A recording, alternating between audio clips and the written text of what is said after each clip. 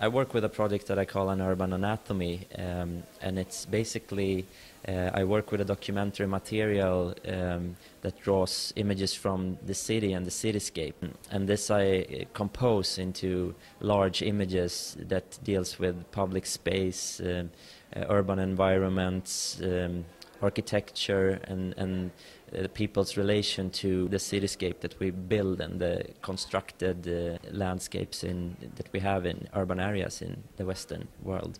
I collect hundreds of images, and then I more or less freely use them to compose new images, and sometimes they're very documentary in the sense that they corresponds very much to the place, and sometimes I twist things around and play with spatiality and change light and colors and shapes.